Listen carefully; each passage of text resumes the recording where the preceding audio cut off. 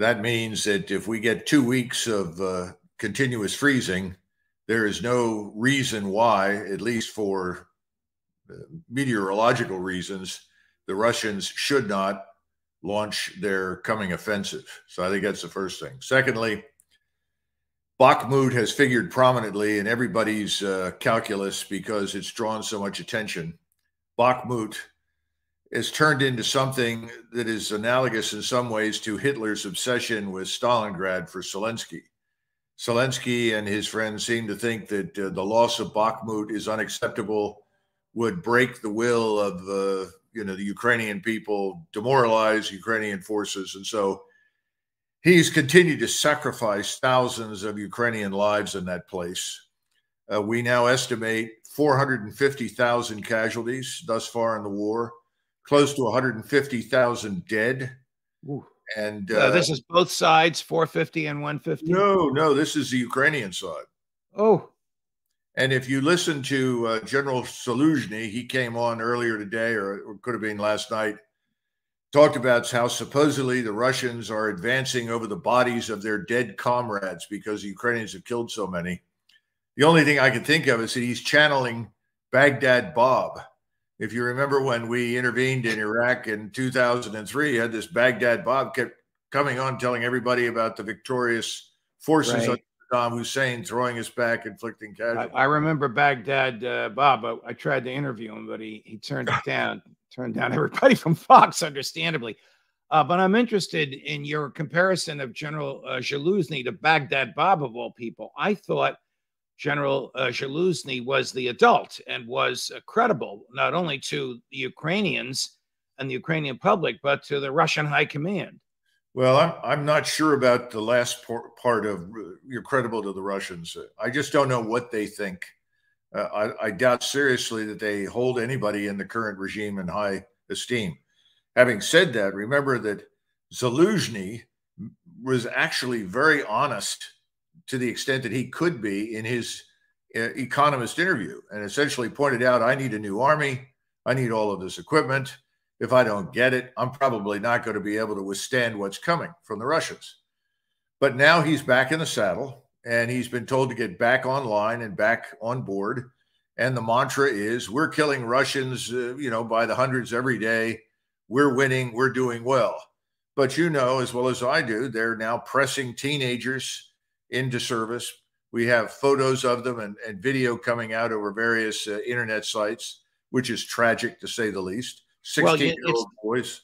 It's not only tragic, and as you pointed out to me in some private emailing you and I did, where are the NGOs? Where are the non-government organizations that are humanitarian to prevent this? And it's probably, I don't know how old these kids were. The kids that I saw, their faces looked 14, 15, 16. It was hard to tell because they had military gear on, but they didn't shave yet. Let's put it that way. Absolutely. Yeah. It's got to be a violation of international law and clearly European human rights, which is pretty sensitive on the use of children in the military. But beyond that, is it not telling of how desperate Zelensky is? Well, if he's conscripting 15 and 16-year-olds? Of course, but to this, you've also got to add the fact that they are desperately seeking foreign fighters now. The foreign fighters are becoming very, very important to them because they just don't have experienced NCOs and officers anymore. They're bringing in raw talent with very little training. And of course, you have this man, Milburn, the retired Marine Lieutenant Colonel, who came out and gave an interview and talked about how desperate the Ukrainians were. And he talked about the heavy losses and frankly, why he was pulling out his mercenary training group. So I think at this point in time, it's really up to the Russians. The initiative is passed to them. The weather is in their favor now, and there's nothing to stop them from attacking whenever they want to by the middle of January. What is the status of the 300,000 or so, more or less, reservists called up to duty back in the fall, trained, armed, transported, ready to go? I'm assuming trained, armed, and transported and ready to go. Leave that to you to correct me. No, I think so.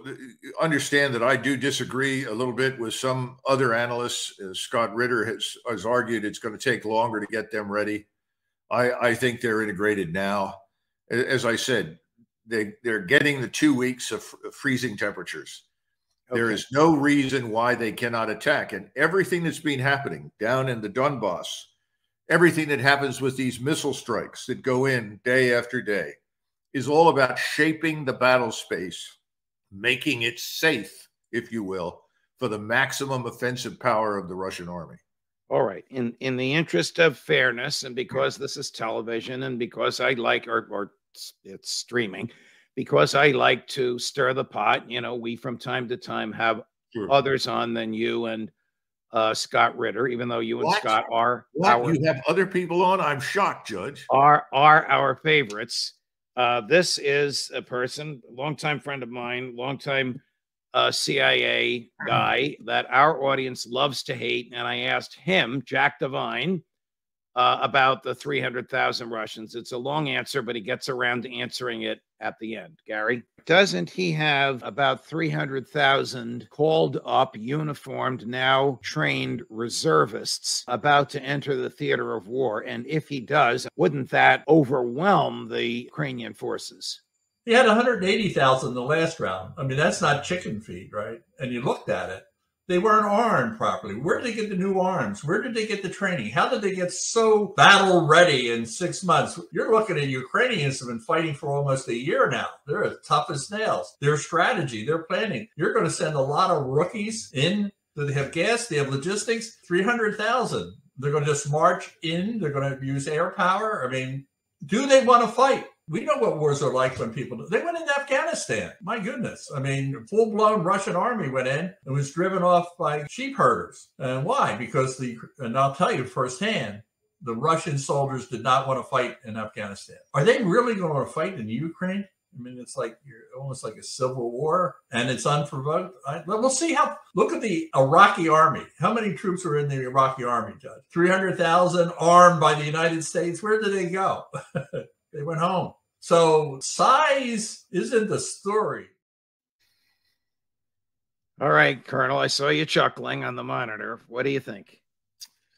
Well, Jack is always going to mouth the party line. I don't know. Maybe they this would be against the law. Maybe they clip the pensions of CIA officers who've retired and failed to mouth the company line. I don't know.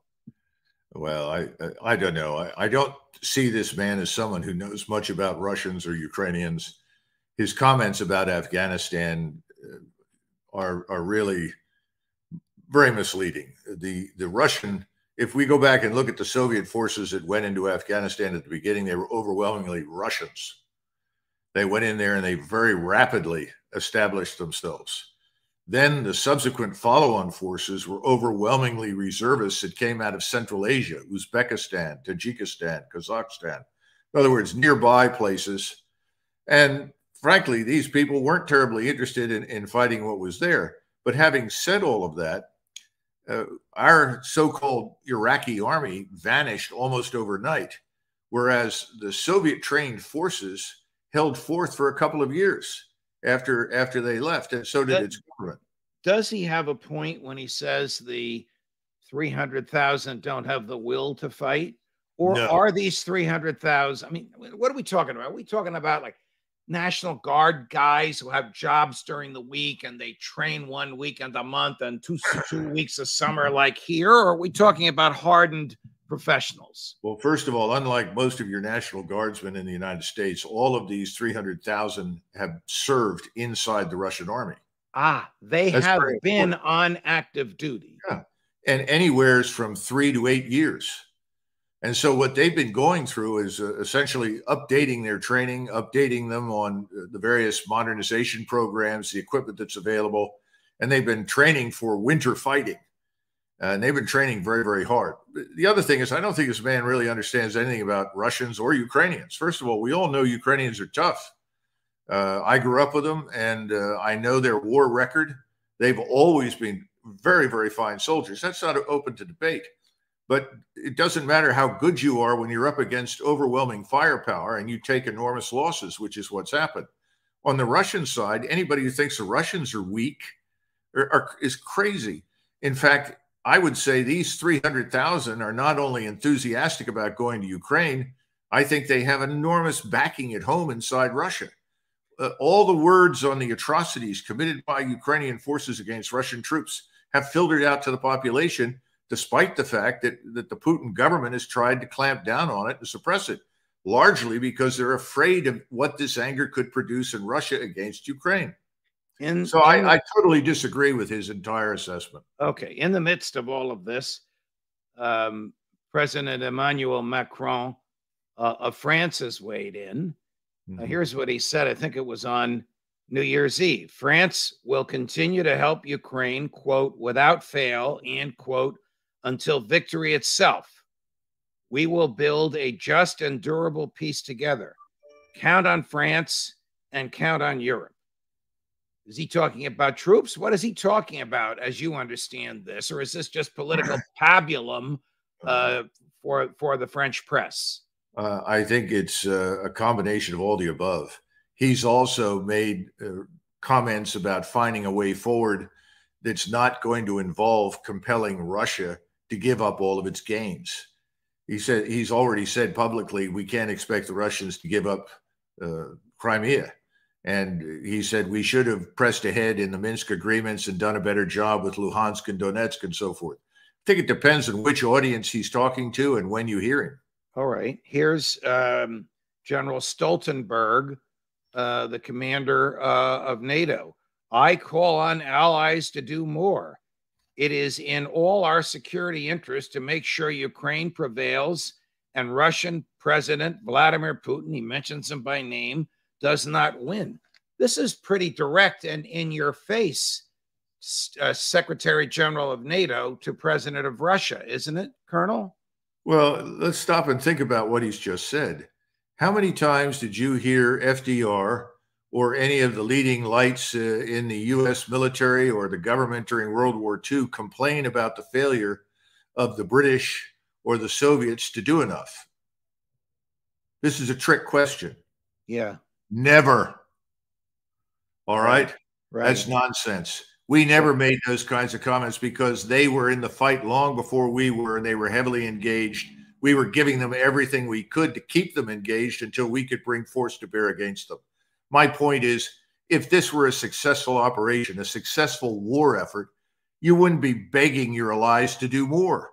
The truth of the matter is that Europeans overwhelmingly want nothing to do with this war, and their governments know it. Is there military significance to what Secretary General Stoltenberg said? Does he command troops? Can he order troops in? Stoltenberg is a mouthpiece for whomever governs Washington, for whomever is president of the United States, whatever the administration is. He says and does what Washington tells him to. And he can snap his fingers, he can crack his whip, but you can't create armies and forces out of nothing. It takes a long time to put people into organizations, into formations, train them, equip them. This is not something you do quickly. Frankly speaking, that's why we've been waiting for several months now, watching the Ukrainians impale themselves on Russian defenses, because the Russians are doing exactly that. They're getting ready all of these massive military formations to attack. So what if we start going down the list? And the French army is designed to conduct safaris in North Africa. The British army is smaller and less capable. You know, the United States Marine Corps is larger and better equipped and better organized to fight than most of the European forces. The Poles are now bringing up, we think, 200,000 men. I'm told they've already got 90,000 mobilized, and they're trying to get them ready so that they can build their army up, presumably to defend Poland, but I worry about other things, as we know. Well, General, I am very concerned about Poland. You and I have discussed this. You know this better than almost anybody. There's 90,000 Poles on active duty. There's 40,000 Americans intermingling and training with them. They are just they are just west of the Poland-Ukraine border. Now you tell me that this crazy president of Poland, who thinks that somehow Crimea is going to go back to Ukraine when this is over, is about to add 250,000 more troops. Oh, That's absolutely. where the hair trigger could occur, in my view, that would start World War III. What do you think? Well, here's the other thing. The Poles see themselves as a great nation that has been deprived of its opportunity to be great. They were great 400 years ago. They were powerful in Europe, the largest state in Europe, the most powerful military force in Europe 400, 500 years ago. They would really like to be that again. And so when you listen carefully to the Poles and you watch their television, they're talking about expanding Poland to regain control of territories they once governed. That's not necessarily a NATO objective. And I don't think that the majority of NATO partners are going to stand by and say, oh, yes, charge forward. Let's support the annexation of Western Ukraine. And by the way, Minsk used to be part of the Polish-Lithuanian Commonwealth. That would be insane. That would be insane. Of course. Yeah. So the Poles are not playing with a full deck in strategic terms right now. And we're doing nothing to rein them in. On the contrary, we're encouraging them. Recently, the Ukrainians, using either missiles or drones, attacked a building where Russian troops were housed. Adjacent to the building, I think stupidly and foolishly, but I'm not the military guy. I'm just a simple lawyer. Adjacent to the building where the Russians had stored munitions, it appears that the munitions exploded. Close to 100 Russians were killed. And now it appears that the Ukrainian missiles, American missiles, were able to zero in somehow because they knew that Russian troops were there because they were using their cell phones. Can you explain this? 6 HIMARS missiles were fired, or rockets, if you will, were fired at this target. It was a company-sized element, almost 200 men. 4 of those missiles or rockets were shot down. 2 went in and blasted the area and caused at least 89 deaths, as the Russians are now reporting them, another 100 casualties. The Ukrainians, of course, this is a piece of good news for a change. They inflicted some serious losses on the Russians. They're very happy. In the grand scheme of things, it's irrelevant. But the truth is, and we're told that this was a mobile phone, or at least 2 mobile phones, but the truth is that if you know where the cell phone towers are and people use their mobile phones, simple triangulation will provide you with a target. What was this target? What we need to keep in mind is that, remember, we're providing the intelligence, surveillance, reconnaissance, the overhead capability, the communications. I'm sure we had a role in this, because once you find that target, you've got to strike it immediately. And they did. Was this target in Russia, or was it in Ukraine? It was in Ukraine. But the thing is this, that could happen to us, could happen to the United States Army. The Russians have actually done this pretty well to date. It's a mistake. It's an accident. It shouldn't have happened. And these people would probably be alive. But this is something we should watch carefully, because we'll fight in the future. And we have an enormous problem with very talkative soldiers on radios. I think it's very clear that our ammunition stocks, as well as key items of equipment, such as your self-propelled 155 millimeter gun, are in very short supply now as a result of having to supply the Ukrainians. You ask, is it dangerously low? It's only dangerous if we are contemplating a confrontation with the Russians. That is out of the question, in my view. And for that matter, if we were to go back to the Middle East and take on any number of opponents there, it would be equally ill-advised. So I would say it's not dangerous unless we are stupid and decide to intervene somewhere. Have we supplied the Ukrainian military from our surplus or from our substance? Both. But we have had to rely increasingly on the substantive American military capabilities. There's now talk about sending even more sophisticated missiles with greater ranges, which I find disturbing, because the more we do this, the more likely we are to end up in a confrontation with the Russians, for which we're completely unprepared. But there's talk about that right now in the media. The last time we spoke, which was a day or two before Thanksgiving, we talked about whether or not there was any impetus on the part of the State Department or NATO diplomats to push President Zelensky and President Putin, to the extent they can push Putin anywhere, toward the negotiating table. In the interim, you sent me some videos, which are too horrific for us to show, which show Ukraine atrocities against captured Russian soldiers. So these are captured Russian soldiers who ought to have been protected by the Geneva Conventions. Obviously, they weren't. They were executed with bullets in the head. Why would this have happened? Why would there have been videos of it? Why would the videos of it have been displayed on Ukraine streaming sites? Well, Judge, you're right. The videos that show Russian prisoners of war being essentially murdered after they've surrendered have been posted by Ukrainian soldiers. These are videos taken by Ukrainian soldiers and then posted on the internet, essentially as a point of pride, in the belief that they are somehow another frightening or horrifying the Russians, who knows. But I also think there's another sinister dimension to this. I think there's an interest in Ukraine, particularly in Kiev, to ensure that there can be no negotiated settlement between Ukraine and Russia. Not so much because of people in Kiev that might be willing to talk, but I think there's growing fear that Washington will ultimately abandon them. They know that Ukraine fatigue is not exclusive to Europe. Ukraine fatigue is certainly having an impact inside the United States. They can read the news. They know that the new Republican Congress may well turn out to be much less willing to support them than the previous one.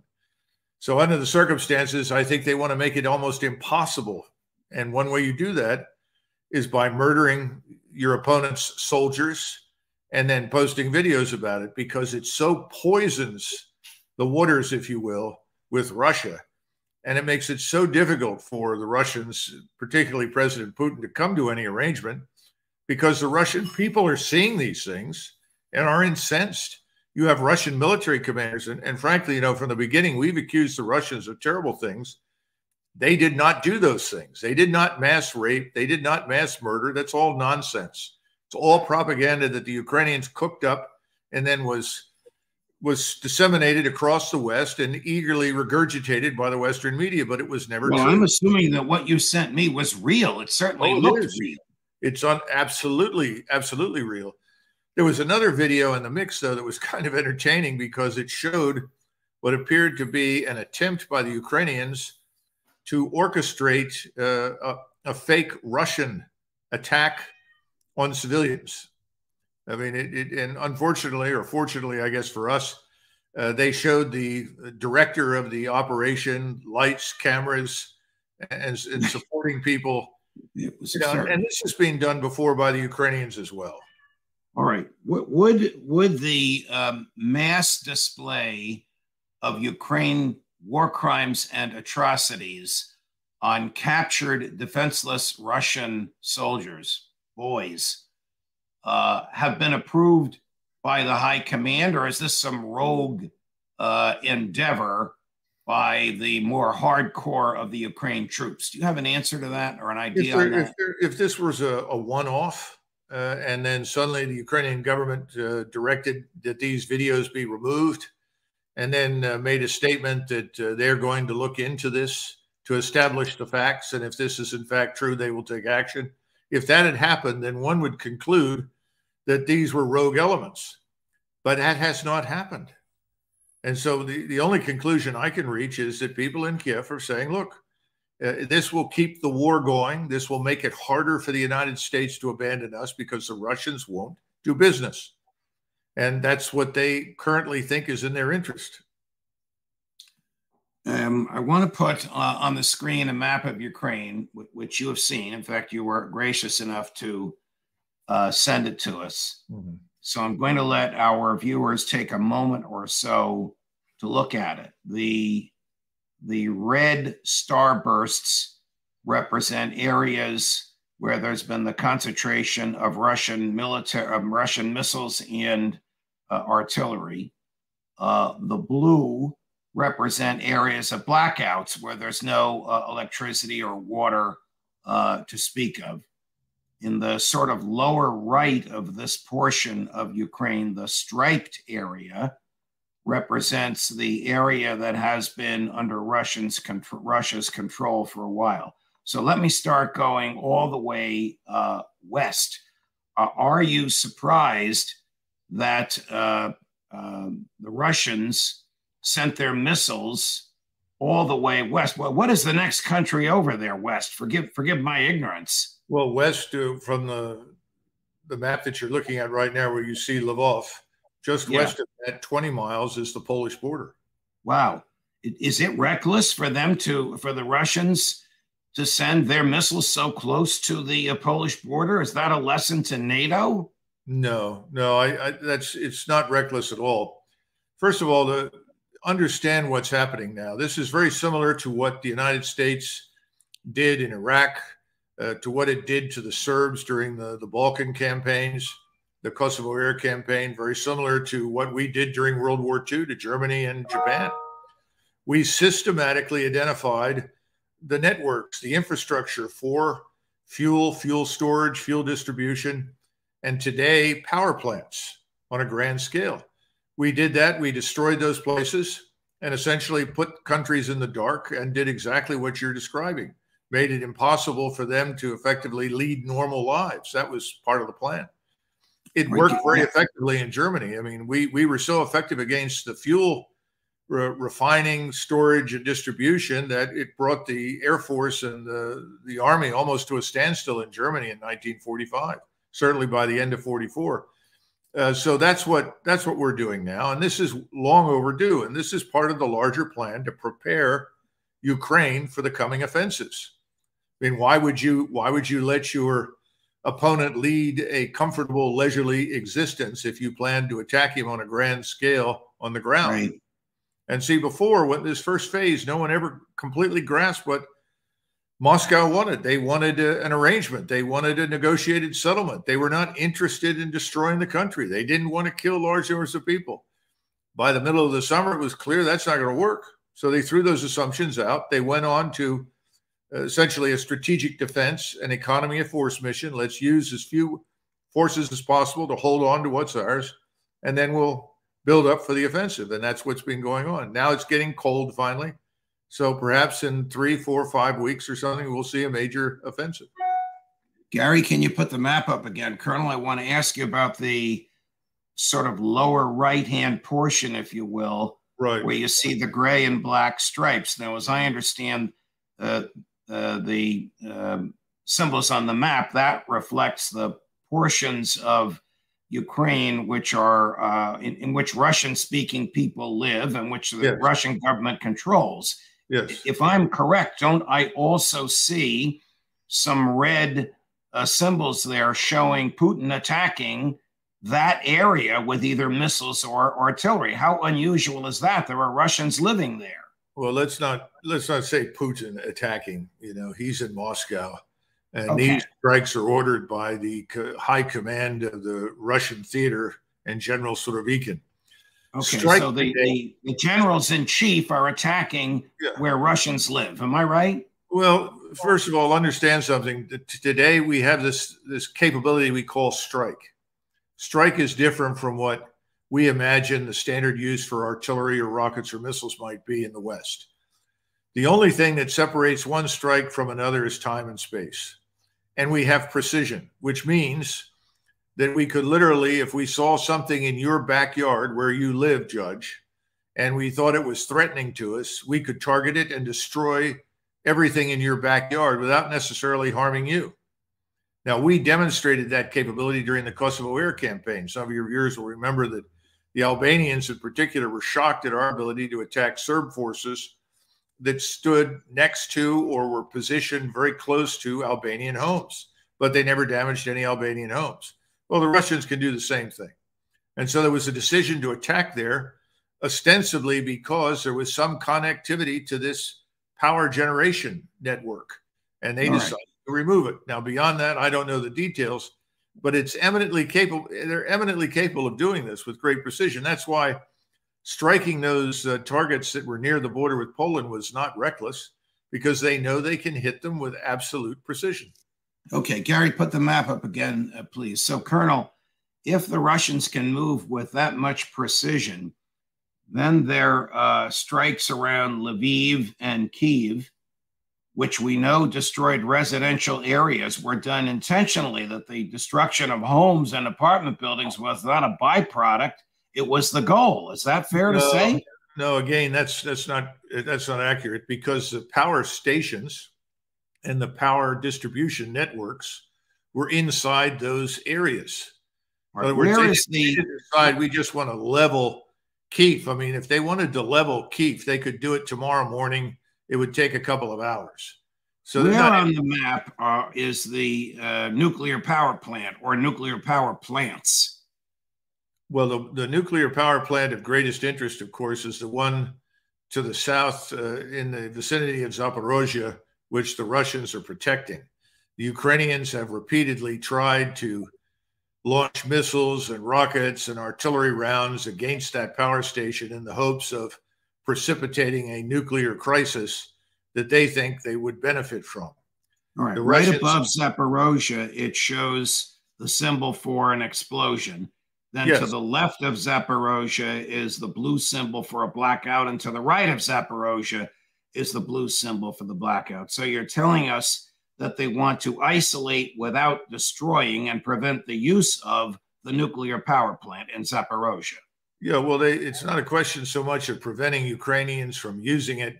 They are protecting that plant from Ukrainian attacks.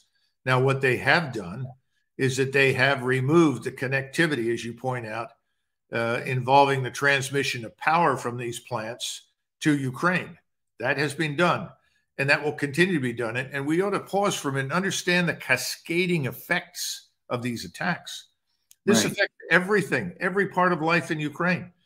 You're not just talking about transportation and water, of course. You're also talking about rural life, where you have herds of cattle, herds of sheep, vast farmlands. Now those animals and the farmland is lying fallow. The animals are dying. They're losing 20, 30% of their livestock, not because the Russians are killing them, but because they can't feed them. They can't move them. They can't sell them. They can't care for them. So the cascading effects are destroying completely the Ukrainian economy. So Ukraine's output is about non-existent now. So December 1st is 3 days from now. There's already snow on the ground in the northern parts of Ukraine. Where do you see this going in the next 4, 5, 6 weeks, say between now and the first of the year? Well, the experts on these matters, and I'm not one of them, that knows something about the weather and about the terrain in Ukraine. I've seen some of Ukraine, but not all of it. And the Ukrainian black earth topsoil varies from 4 to 12 to 15 feet deep. It depends on where you are. That's why it's such a productive region. You have to freeze that, because if it's not thoroughly frozen, you sink like a rock, whether you're in a truck or you're in a tank. It doesn't make any difference. It's not frozen yet. It's only just now dropped below freezing on a permanent basis. Up till this point, we've had freezing at night, but during the daytime, it's gone back up into the 40s or even 50 degrees. It has to drop below freezing and stay that way for at least 2 weeks. So if it's now below freezing and it stays that way, you can do the math. You're looking for something happening no earlier than the 10th, probably no later than the 19th of December. And you're talking about concentrations of Russian troops all the way around the country. We've accounted now formally by, look, these are the people that sit in front of your monitors that control satellites. And the intelligence community says that it's accounted for 540,000 Russian troops. Okay. And of that 540,000, we're talking about 5,000 armored fighting vehicles, of which at least 1,500 are tanks. Probably another 1,000 self-propelled artillery, the rest infantry fighting vehicles. 1,000 rockets, missiles, tactical ballistic missiles, your so-called drones, unmanned attack systems, 1,000 of those systems. That doesn't even begin to address the hundreds of fixed-wing aircraft, hundreds of helicopters. The helicopters will move troops, obviously. There will be some ground support, hundreds of fixed-wing aircraft operating as close air support, and also bombers now. We've begun to see the use of bombers, which is something we've done for years. They're now beginning to do it, and they all have precision munitions. Okay, so which you aim at. What you've just described must be understood and known by President Zelensky, by Ukrainian intelligence, by American intelligence, by the State Department, by the Pentagon, and by the White House. Yes. And what are they going to do about it? Well, what they're trying to do is they're trying to ship more equipment to the Ukrainians. The problem is the Ukrainian casualties have been horrendous, particularly over the last few months. There was an article today in the Euro News. I'm told there's another one in the New York Times describing the very, very heavy casualties. Of course, the big lie that is always told to accompany the bad news is, well, the Russians have taken heavy casualties too. Nonsense. The Russians have not. And that's the difference. When you're killing your enemy at a 10-to-1 ratio, which is about where it is right now in southern Ukraine with the Russians and Ukrainians, you're not hurting at all. And the Russians, again, aren't running out of anything. The Ukrainians are running out of everything. Ammunition, spare parts, fuel, you name it. Their soldiers, most of the best troops are dead or wounded. And the people that they're shoving forward in the defensive positions are untrained reservists. They say, well, we sent 10,000 more troops to England for 3 weeks. Judge, you're not going to be able to train a man in 3 weeks to do much of anything, or even 5 weeks. You need time. And time is something the Ukrainians no longer have. So the whole thing is on the verge of collapse. Let's pretend you are back in the Pentagon as you were for a portion of the Trump administration. And Secretary Austin, along with Secretary Blinken, knock on your door. Colonel, what's your advice? What would you tell them? Get the hell out? I would show them the map and show them the identified concentrations of Russian forces, along with a list of the capabilities, which are impressive in terms of firepower and maneuver. And I would also then bring up a truthful picture of Ukrainian fighting capabilities right now, which are very, very modest. And I would argue, given the terrible conditions that the population faces in Ukraine, it's no surprise that the Ukrainian government is saying leave. Even Klitschko, who is the mayor of Kyiv, has told the population, you really should leave. We're not going to have any power. We won't have water and fuel to heat.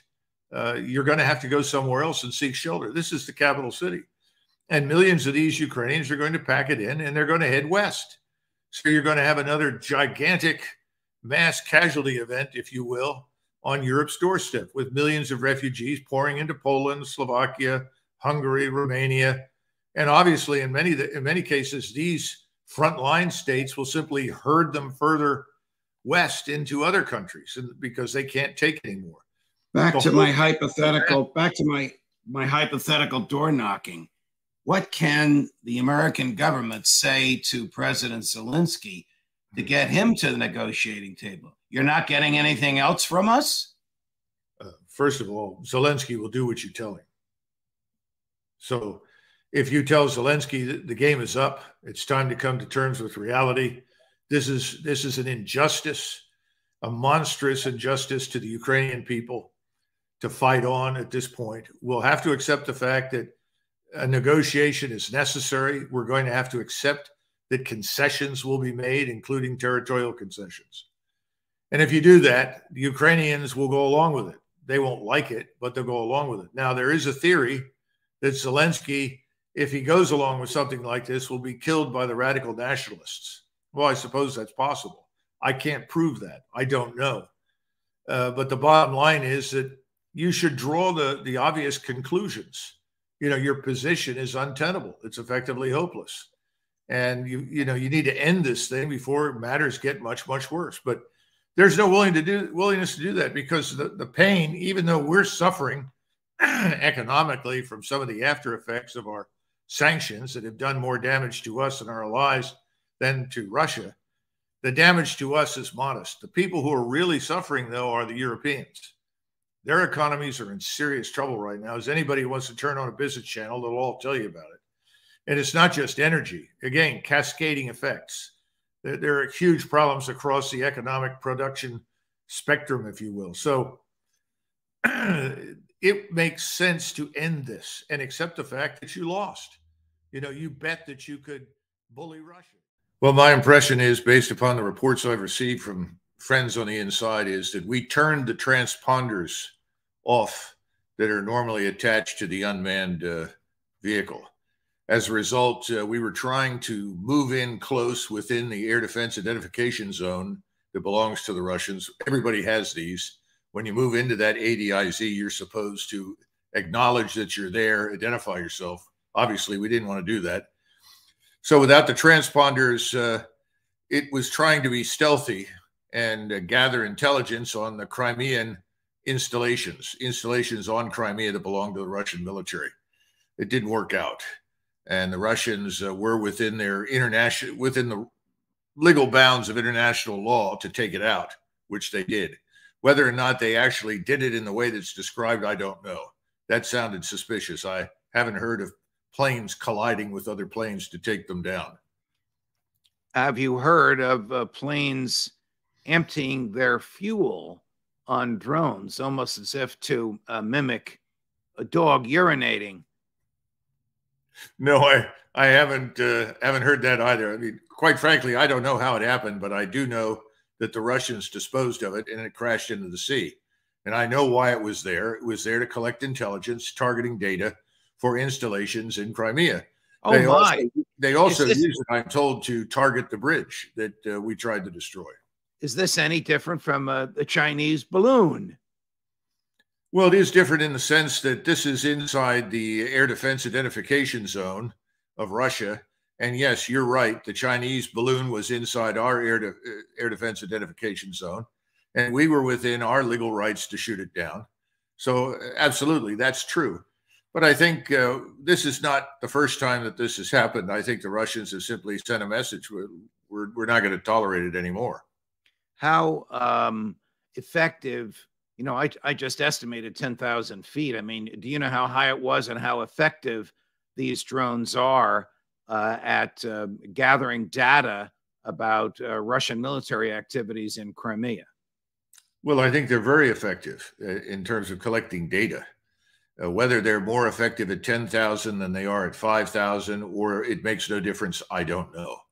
But I do know that all these unmanned collectors, whether it's Global Hawk or the one that we're talking about, are all excellent and do a great job. I heard a statement from President Putin the other day. I mean, heard it translated into English about the relationship between the United States and Germany. I think you know where I'm going. President Putin said, Germany is still occupied. He didn't finish the sentence, but I think he obviously meant occupied as it was by the Allied forces after World War II, an historic event with which we're all generally familiar. He was basically mocking the German government for putting up with the American government, telling it to sit down, be quiet, be a good boy while we destroy your pipeline with Russia. Yes, I wouldn't quite term the condition of our influence in Germany as equal to an occupation. That's over the top. But clearly, Mr. Schultz has behaved as though he were a vassal of the greater American empire. Today, I received an email about a firm in Germany that is involved with metal work. They make alloys, they build alloys, and they also bend metal and so forth. This firm has been in business since 1380. As a result of the loss of cheap energy, in other words, energy they can afford, which was the natural gas that came out of Russia, this firm, for the first time since 1380, is going out of business. And thousands of people are going to suffer as a result of this. And this is completely unnecessary. This shouldn't have happened. But that's just one more piece of evidence for the stupidity and the folly of destroying the Nord Stream 2. That was a monumental mistake. it's an active war by the United States against the Germans. I don't think Mr. Schultz and his friends are going to be in government too much longer. I can't predict when, but I think the German people are going to object to this, and they've had enough of it. Well, they're going to find that guy on the sailboat. It's like the Minnow, the boat that got lost on Gilligan's Island. Yeah, I mean, this is absurd. Well, actually, I think we have to give Gilligan more credit. He'd have done a better job, at least of creating fiction. Now, this is utterly absurd, but this is the CIA. And you're making an important point. If you look at the recent articles that have come out in the New York Times and the Washington Post, just within the last 48 hours, we're now beginning to see the truth actually creep into articles about the Ukraine war. And what I'm talking about are the horrific casualties that the Ukrainians are taking, the devastating impact of Russian artillery and Russian rockets and missiles, the terrible conditions for life for the people in Ukraine. It's actually being mentioned now. So that's a good thing. You recently wrote that well-regarded estimates show that between 150 and 200,000 Ukrainians have been killed in action. These are military people killed in action. And you saw another estimate that was as high as 250,000. Yes. How big is their army? How much longer could they tolerate a loss of 200,000 in 12 months? Well, this is another important question. And I think Ukraine has actually built 3 armies. They had one that we destroyed, or actually the Russians destroyed early in the war, I would say between February and July. A second army was configured, equipped, and sent into action after July, and that one was largely destroyed by Christmas. And then a third one was constructed. This is all based on waves of mobilization, inducting people forcibly and otherwise. It's gotten so bad with the manpower shortage in Ukraine that just yesterday I received reports from people in Odessa that told me they were watching as Ukrainian men of various ages, from 16 up to 50, were being apprehended in cafes and restaurants in Odessa, shoved into trucks and disappearing. Literally, no questions, no discussion. Get on the truck, gun in your face, you're going to the front. And we know from the reports we're getting from Ukrainian soldiers that post these things on the internet that the average life on the front for a new recruit is about, what, 3 or 4 hours, because these people have no experience. They may get, if they're lucky, 3 or 4 weeks of training, some time on a rifle range. That's absurd. So they're getting more and more people killed needlessly. Colonel, even if they have 3 or 4 weeks of training, if they don't have ammunition in their weapons, the training is moot. They're just a body being sent out there to slaughter. Well, they are receiving small arms ammunition, maybe not as much as they would like. And of course, if you're in a combat zone, I can tell you from experience, you never have enough ammunition. You've got it piled up all around you. The last thing in the world is you don't want to run out of it. The problem for the Ukrainians is they've run out of artillery ammunition. And so they're not giving artillery support to their soldiers. Now, you're talking about a war which the Russians already have a 10-to-1 advantage in firepower from artillery systems. Now their own artillery can't fire because they don't have any more 155 shells. When you look at the losses, they range in the thousands for howitzers, tanks, and other equipment. The Russians are killing these things as fast as they show up. And a lot of it is done in the following way. A small drone is flown over Ukrainian lines. They discover that there's an artillery system, an air defense system, a radar.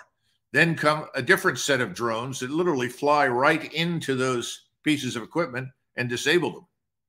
And then if that's not enough, rocket artillery rains down on what's there and kills everyone. So this is a sort of procedure that goes on again and again and again. Let's talk a big picture. In a piece you recently published, with apologies to Winston Churchill, entitled "The Gathering Storm." Great title, Colonel. You actually give a little bit of praise to Secretary of State Tony Blinken, whom you refer to as a rabid supporter of the proxy war. We all know that, but one who recognizes that President Zelensky's insistence that we assist them to recapture the Crimea is A, absurd, and B, is a red line, which would result in disastrous consequences from President Putin. Right. Well, it's too bad he didn't reach that conclusion many months ago, when we could have said that in January or December of last year and avoided that pointless discussion. The other thing is, I think William Butler Yeats was the first to talk about the gathering storm, so I don't think it's been originated that. But having said all of that, you mean they taught English courses at West Point? I think we had couldn't resist. I love Yeats. We did have some pretty good English instructors. I got to give him credit at West Point. Actually, the best one I had was at VMI, but that's a long story. Anyway, the point I'm trying to make is that people inside the administration, not just the Secretary of State, are realizing this is an unwinnable war for the Ukrainians. They know that. They know the true picture, the real losses. Remember that when Zelensky and his general Zaluzhny came over here, in private, they were very frank and open about the seriousness of the situation. They were afraid of an immediate Russian offensive. This is in January. That didn't happen, fortunately, because of the weather. That gave them a new lease of life through the spring. And so they hoped that they would get this massive influx of equipment. But we've reached the point now where even if they received laser pistols that everyone could use, they don't have people trained to use it. They don't have the trained manpower. The losses have been so bad, there's no combat experience. People like that just show up and die. And that's exactly what's happening in eastern Ukraine. So when President Zelensky says publicly and privately, I assume privately, we want you to help us liberate Crimea, is he dumb like a fox? Is he really asking for more than he expects to get so that what he does get will be enough to achieve realistic goals? Or does he really and truly believe that the West would help him invade Crimea no matter what the cost? And we can all only imagine what that cost would be. I think that he's been told several times over the last several years as this war approached. Remember, this is not a surprise. Right. The Ukrainian military was built expressly for this purpose of fighting Russia. We thought that the Ukrainians would have the initiative and attack the two so-called breakaway republics first. That didn't happen. Putin preempted them and went into the area. But I think they have been told this over and over and over again. Now, we know that's not possible, but it may be he's also being told to maintain this fiction to the bitter end. If you say anything other than what we have been saying for months, we won't support you anymore. That's a distinct possibility. He did recently ask for cluster bombs. Now, cluster bombs have been defined as a war crime. I don't know how he knows we have them. I didn't know we have them. I don't know what we're doing with them. I'd be extremely dismayed if we gave them to him. Why would he ask for something like that? Well, I don't think he's concerned about damage to civilians, because the Ukrainian artillery in Donetsk has been firing artillery rounds into urban areas populated by Russians in Donetsk and Luhansk now for months and months and months. Remember, they killed 14,000 people between the coup and the invasion of Ukraine by the Russians. That's one of the reasons they went in. They wanted to put a stop to this.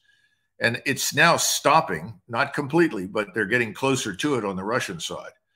So I don't think he's worried about that, but we under no circumstances should supply it. I can tell you from personal experience with these munitions, they have a big problem with the dud rate.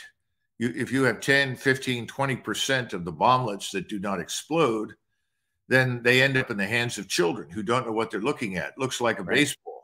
Right. And then you have horrific injuries. And then beyond that, then your wheeled vehicles, if they drive over them, they'll be destroyed. Right. It's a dumb idea. I would get rid of it. Well, we all signed, or certainly the U.S. signed a treaty in 2004. They're unmistakably, indisputably elements of war crimes and prohibited, but who knows if we really have them. A good friend of mine interviewed a good friend of yours. Jon Stewart interviewed Dave Petraeus. So here's General Petraeus in fairness to him, at his ridiculous best. The security challenges that face us right now are more complex and actually greater than any that we have faced actually during the post-Cold War era. It's just hard to see the evidence of a learning curve manifest. It still feels like our foreign policy is everything, everywhere, all at once. Well, I think the argument there is going to be that, look, if we don't do it, someone else will. If you think of us as the guy in the circus who puts a plate on the stick and gets it spinning, the biggest plate, I think bigger than all the others together, is China. It's the U.S. relationship with China, the U.S. with our allies and partners. They help us keep some of these plates spinning. But then you have still North Korea with its nuclear program. But perhaps maybe the issue is Russia, we're not going to solve. And maybe it's American okay. Just understanding. Keep the plate spinning. So Jon Stewart is trying to make the argument against the use of American military to advance American exceptionalism, an argument you have made, I have made, people that agree with us have made, people watching us now have made. What the hell is Petraeus talking about? Plates spinning. Do you know? Can you guess? Oh, yes. Yeah, absolutely. First of all, of the two comedians, I thought that Jon Stewart was far more persuasive, obviously. Yes. Just, you know, we can't afford to be everywhere doing everything all the time. He could have added one more point that no one wants to admit in Washington. We don't need to be everywhere doing everything all the time. See, Petraeus lives in this fantasy world where the world is full of threats. Everyone is a potential enemy, and there are only certain people who are friends and everyone else is an enemy. Therefore, there are lots of enemies. So we have to be everywhere, and we can't succeed. He knows that. We can't win, but that's all right. You just stay there in perpetuity. In other words, it's like Afghanistan. You could stay in Afghanistan for 50 more years and have no impact whatsoever on the place. That's okay. The point is to stay for 50 years. So what military or what American benefit is there to follow the advice that General Petraeus had offered? Oh, none. Why he says stuff like that, I guess he still wants to be considered relevant with his successors in the Defense Department or the Central Intelligence Agency, but it obviously has no credibility. And you're right, even though they were talking over each other, unlike you and I, and I'm not critical of John, that's his style, and he is my friend, and I spent a lot of time with him on his show, The Daily Show. But for the general to say we're spinning tops or spinning plates like a guy in the circus, and that's really our goal, is absurd, meaningless, and indicative of just send the troops in and let them stay there. Do I have that right? Yeah, absolutely. Because remember, large numbers of people in Washington, in the defense industries, in the political structures, they're all making lots of money. They're benefiting enormously from the largesse that flows from these military commitments. You know, Britain took an estimated 40 trillion in wealth out of the British Empire, especially India. Most of that wealth came from India. India was the jewel in the crown. Now, by the time you get to World War II, India is no longer producing that kind of wealth. And so, in fact, some people would argue it wasn't producing that kind of wealth by World War I. But when did the British finally leave India? When their debt to GDP ratio was 240% in 1946. They Correct, were right broke. after the war, right. They were broke. And we ran them into bankruptcy, by the way. Now we are running ourselves into bankruptcy. And what you are seeing unfolding, I think, has a very high probability of becoming far, far worse than anything we saw in 2008. Now, I could be wrong. There are lots of people who stand, oh, no, that's impossible. We will master this crisis. And of course, at the end of the discussion, the answer is always the same. We'll buy more treasuries, right, and we'll print more money. Right. Well, God bless and good luck with that. I think those days are over. And I think we're going to watch this entire house of cards collapse. Now, when that happens, no one in Washington or anywhere else is going to give a damn what is happening in Ukraine or Southeast Asia or South Asia. Well, as you point out, there are two crimes. The first one is the one that you're referring to, the release of the documents for which there is no excuse, stiff penalties under the law, if this is the individual who did it, he'll end up going to prison for some period of time. The second crime, of course, involves that committed by our government and its senior leadership against the American people. And for that matter, you could argue against most of the people that are in the countries that belong to NATO, because this has exposed the lying on a scale that we haven't seen really since the Pentagon Papers. In fact, you could make an argument in some ways this is worse. Now, you and I know that if people have watched you or watched others, not just me, but others, you know who they are, Larry Johnson, Brother Ritter, and so forth, none of this is news. What's in those documents are the kinds of things that we've been saying for many months. We've all been called Putin agents. We've been crucified in the press, ridiculed all over the place as traitors and God knows what else. All we've done is tell the truth. That's a very serious crime. And I don't know, when you say how much damage, well, first of all, most of this information, as far as I can tell, is secret and then so-called no foreign. Need to understand that if you want the kind of information that are in these documents that are classified secret, you can find it out through open source. You don't need satellites and extensive collection systems to get to it. That said, some of this information, I have the impression, is TS, or close to top secret, in which case collection devices, the means of acquiring information, human and otherwise, could be at risk, in which case it's serious damage. But I think the serious damage is outweighed by the good, to be blunt, because it's finally reaching the broad public. They need to know that virtually from the beginning, people in this government at every level have lied to them. The American people need to stop it. Only they can do it. I mean, it goes without saying that my hat is off to you, Colonel. I agree with you 100%. As I understand the documents, we'll put aside what they say about Egypt and Israel and North Korea. But what they say about Ukraine is the government knows it's a losing battle that Ukraine can't win. That's the takeaway that I get.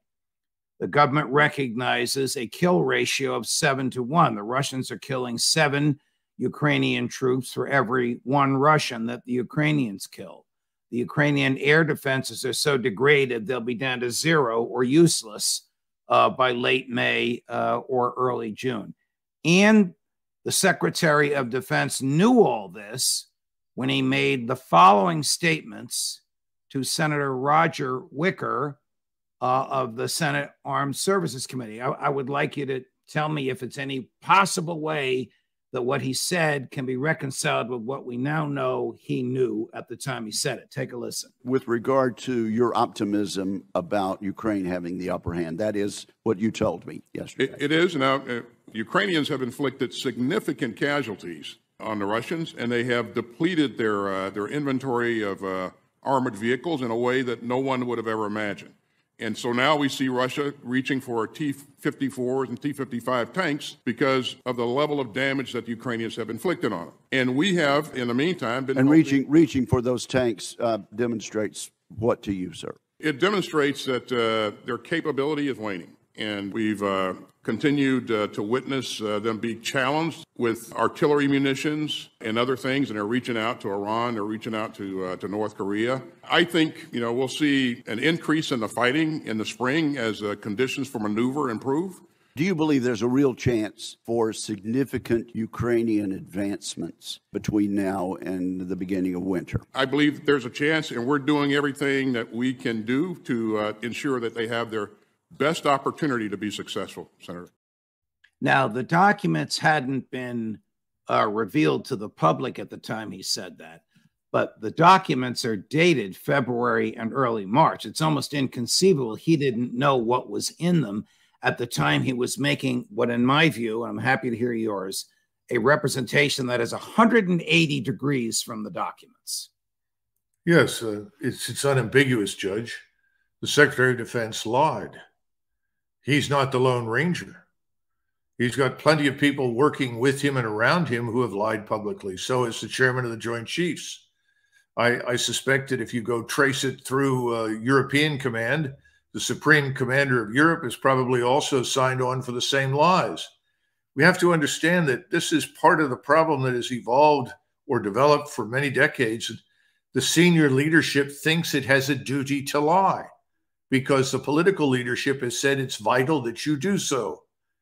No one stands up and says, by the way, it doesn't matter what the Ukrainians do. They have no chance of winning a war with Russia.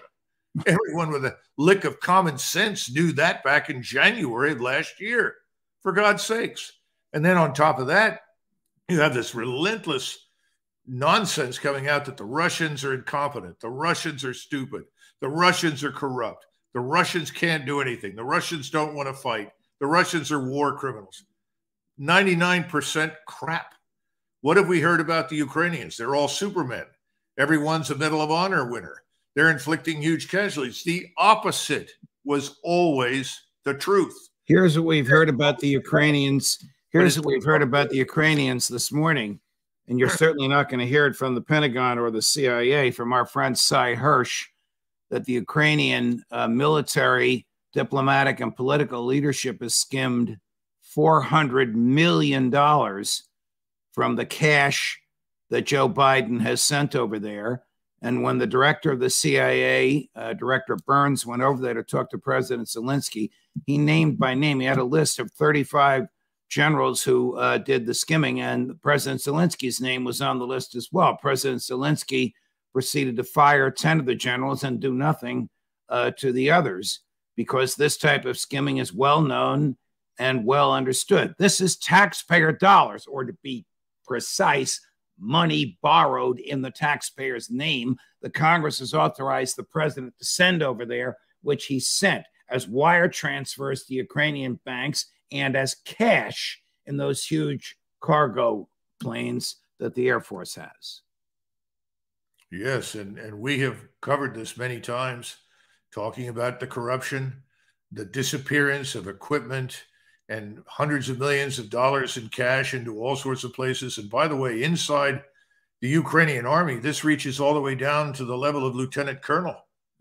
You've got people at every level who are pocketing cash, and the soldiers know it. If you go on Telegram and catch the videos posted by Ukrainian soldiers before they're removed, you can hear them talk about it. Ukrainian soldiers know this. Why are we hearing Ukrainian soldiers say the first thing we've got to do is go back and hang Zelensky and his crew? We want to get there before the Russians do. That's been coming through off and on for months. They know that they've been betrayed. How reasonable is it to suspect that a 25-year-old enlisted Air National Guardsman could possibly have had access to documents of this level of security, could possibly have shared them with a group of teenagers? This could possibly have gone on for months before the government caught it. Or stated differently, could this 21-year-old possibly have acted on his own? Well, let's be frank. This makes the Pentagon look like a substantial component of the larger clown show that constitutes the government in Washington these days. I don't have an immediate answer, except that I can tell you that I have worked with 25-year-olds and 24-year-olds and 23-year-olds in the Army who were very reliable, who would never have done such a thing, who understood the gravity of the situation. So I cannot say, as a matter of generalization, that you shouldn't allow anyone of the age of 25 or 26 or anything else to handle this. That's just unfair. Right. I don't know the background on this man. And again, you have officers that are appointed the task of evaluating individuals. I mean, they put them through an investigation. They ask hard questions and they determine whether or not someone is reliable. So you got to go back and find out who gave this man the access. Here's an interview that the Washington Post did with one of the young men in his gamer group. And you tell me if this young man is credible or if the government put this out. Young man is unnamed. He refers to the guy they arrested named Jack Teixeira. We just saw a picture of him in his Air Force uniform. It looks like he's taking a selfie of himself there or looking at his iPhone in a locker room of some sort. But take a listen to what the Washington Post says is their interview of the young man. Is this credible or is this what the government wants us to believe? Watch. I would not call OG a whistleblower in the slightest. I don't think that there was a goal nor some sort of accomplishment that he was looking for in sharing these documents. Of course, there's some anti-government sentiment, but that's not unlike most right-wingers in the modern day and age. OG was not hostile to the U.S. government. However, he had disagreed with several occasions, such as Waco and Ruby Ridge, and thought that the government is overreaching in several aspects. There was no heavy Snowden-like conspiracy here, like some people may believe. People were reading them, and they were not commenting on them. They were just sitting there. He is not a Russian operative. He is not a Ukrainian operative. I'll go as far to say he's not even on the east side of the world. Any claims that he is a Russian operative or pro-Russian is categorically false. He is not interested in helping any foreign agencies with their attack on the U.S. or other countries. He was a young, charismatic man who loved nature, God, who loved shooting guns and racing cars. It would appear as if he sort of grew angry with the fact that only one or two people were paying attention to these documents that he was pouring his heart out into. And as a sign of just anger, he just decided to post the full documents. He was a very smart man. There's no way in any world that he would not know that he knew that these were illegal. With all your experience in the military, is this credible? It admittedly sounds very suspicious. There are several red flags. First of all, the man is unusually articulate. This is not a stupid man. And he comes across as having almost been rehearsed. The things that he says, he ticks them off one after the other, what this man is not, and then does something that's particularly suspicious, characterizes him as another right-winger who didn't like something or was complaining about something. You know, this may come as a shock to most of your viewers, but almost no one who volunteers to fight in the United States Armed Forces for the United States of America is a left-winger. So, I mean, that's an absurd statement. But that raises the question in my mind whether or not this man is not rehearsed and is sending that message for a specific purpose. It shouldn't make any difference, frankly, Judge. The crime is committed. I don't think there'll be much question as to that. Whether or not he thought it was going to be entertaining for his gaming buddies is irrelevant. And he's intelligent enough at the age of 25, even if he is only in the National Guard, which is, as you know, is a very temporary volunteer citizen soldier setting. He's smart enough to know that this is wrong. So it makes me suspicious. Our friend Larry Johnson, who I'm not going to ask Jack Devine about this, at least not today. God only knows. You never know. The man may know. Yesterday, Jack had the kill ratio in reverse and claimed that the Ukrainians were killing 7 Russians to every 1 Ukrainian the Russians were killing. And I couldn't disabuse him of that. I mean, just read the documents. But anyway, when I asked Larry Johnson, who spent his career in the CIA and other government intelligence agencies, he's of the view that this is a government setup, that the government knows that Joe Biden and Jake Sullivan and Tony Blinken and Lloyd Austin have no off-ramp for the disaster in Ukraine, and they're preparing the American public for this crash landing. And this fellow, Jack Teixeira, Gary just put his picture up, this 21-year-old whom the FBI arrested 5 minutes before you and I came on air. This guy is just a scapegoat.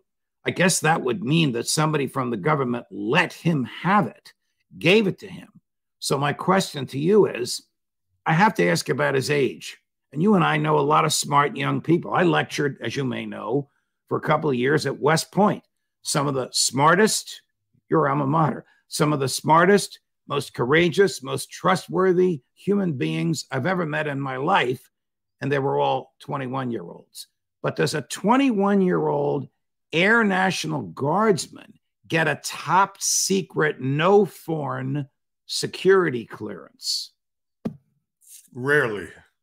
There has to be an unquestioned critical need or utility involved in this. For him to have access to a SCIF, specialized compartmented information center, and then to read the material, to download the material, one would think under normal circumstances, no, but there are certain circumstances that might permit it. As I said before, I've worked with people just as you have that are under the age of 30, under the age of 25, and I put my life in their hands. I know I did because I did it on the battlefield, and I would trust them implicitly. I don't know enough to know whether or not the government is as smart as you're suggesting. The second part of this is how many Americans are really paying attention to what's happening in Ukraine? And sadly, I don't think enough. We'll get back to Ukraine in just a minute. I want to play a clip of General Ryder. He's the Air Force general who's the current spokesperson for the Department of Defense. The key to what we're going to play is the question. He doesn't answer it. I would argue by not answering it directly, he is declining to refute the presumption in the question, which is, how long has this stuff been out there? These documents were available long before April 5th and 6th. So what took so long for DOD and the intelligence communities to locate these documents? Yeah, so that's really something that the investigation will tell us. He can't answer that. Mark Milley read the documents. Lloyd Austin read the documents. Lloyd Austin then went and lied under oath and misled the United States Congress and the American public. Joe Biden, Tony Blinken, Jake Sullivan, by their words and behavior, continue to mislead the American public into a fruitless, useless, destructive, counterproductive war, which they don't even call a war. I'm talking about the American involvement. American boys are shooting at Russian boys remotely. The American CIA is stealing Russian secrets and giving them to Ukraine. They're not telling us this. No, and no one should be surprised. We haven't had a real declaration of war for a very long time in this country. And in most cases, the American people and the American people's feelings or sentiments have been largely ignored. And they've learned a very hard lesson from Vietnam. If you can minimize your casualties or keep them at very low levels, chances are no one will notice and pay any attention to what you do. My feeling is as follows. Blinken and company are civilians, and whether or not they believe what they say is open to debate. But the people at the top of the Defense Department know the truth. Any man of honor under these circumstances would resign. I certainly would not feel comfortable as Secretary of Defense if I knew that I had willingly lied, not just under oath on the Hill, to the American people. I mean, Marshall once was asked, do you think you ever lied while you were Chief of Staff throughout the entire war? And he paused and he said, I need to think about it. Then he came back and he said, I think I did on one occasion, and I wasn't aware of it until I'd done it. I think that's probably a truthful statement by Marshall. Marshall was very careful about this. And if he could not answer a question because it had implications for our security, and he went through this with Truman when Truman was a senator. Truman wanted to know about the Manhattan Project. And he simply said, Senator, please don't ask me about that. I cannot tell you. It's not because I do not trust you. That has nothing to do with it. This is far more important, and I cannot discuss it. And finally, Truman let him go because he said, I know Marshall is honest. Right. And then, of course, Truman became president on a moment's notice, knew nothing about the Manhattan Project and had to be educated, and of course, used it. This is the development of the atomic bombs by the U.S. Getting back to Ukraine, I want to play a piece for you by President Zelensky. It's in whatever language he speaks. What do they speak? Is Ukrainian a different language from Russian? Oh, yes, of course. And he's supposed to speak it. So let's listen. Okay. And then you'll hear the translation, which I believe is a computer translation. So it's a little stilted. We'll play it for you twice. Tell me if you think Victoria Nuland wrote this statement for him. The world should know respect and order will return to international relations only when the Ukrainian flag returns to Crimea, when there is freedom there, just like everywhere else in Ukraine. The world should know respect and order will return to international relations only when the Ukrainian flag returns to Crimea, when there is freedom there, just like everywhere else in Ukraine. And what are the chances of the Ukrainian flag returning to Crimea, Colonel? About as much as the return of the $400 million that we're missing. And plus the fact, this business of when freedom, justice, and the American way return, give me a break. Ukraine is horribly oppressive right now. If anything approximates a single-party fascist state, it's Ukraine. So where do we go from here? The government is embarrassed. The government is humiliated. The government's fighting a war that the government itself believes can't be won. Joe Biden has no off-ramp. This 21-year-old kid has been arrested for something somebody much higher up must have given to him in the past through his hands. Will we ever know the truth? Well, remember that from the very beginning, even though it was never stated categorically, there was never much interest in Ukraine per se. Ukraine was simply an instrument with which to attack Russia. And the goal was, quote unquote, to harm Russia, destroy Russia, change Russia's regime, its government, depose Mr. Putin. In other words, if you look carefully, from your standpoint and mine, this is a humanitarian disaster. This is a crime against the Ukrainian people, not just against us and the people that live in the NATO countries. But I don't think that's important to them. These are ideologues, whether it's Blinken or Newland or Sullivan or any of the people that are on the NSC staff. Their goal has been accomplished in their minds to some extent. Well, we've harmed Russia. Now, the truth is they haven't. Russia's stronger than it's ever been. Its economy hasn't suffered. It's now built back to where it was 30 years ago. Only its forces better equipped, better manned, better commanded, better led. So it's backfired. It's been a disaster. We've probably destroyed NATO. With each passing day, look at France. Look at the troubles on the streets in France. If anybody thinks that's exclusively about pensions, they're daft. The truth is that Europeans are unhappy with all of this. Colonel, do you have an opinion about how much longer the hostilities in Ukraine will go on? The Russians, when they changed horses back in the summer of last year and prepared to build up the force for a decisive operation to win control of Ukraine, whether that came as a result of negotiation or on the battlefield, planned then on a 30-month campaign, roughly. So that's how long they are prepared and positioned to fight. I don't think it'll last that long. I think that once the ground dries, the Russians will sweep forward. It'll be deliberate, but they'll go forward and take all of eastern Ukraine. Will they go then over the river and head south to seize Odessa at the same time, or will they wait? I don't know. But once they've controlled the east, they'll be prepared to cross the river and go west, because from their standpoint, unless the Europeans break away from us, which is not impossible now, and say, this is enough. We Germans, we French, all of us together in Europe have had enough of this. This war needs to end. We want talks. And if they will sit down and talk to the Russians and hammer out an agreement.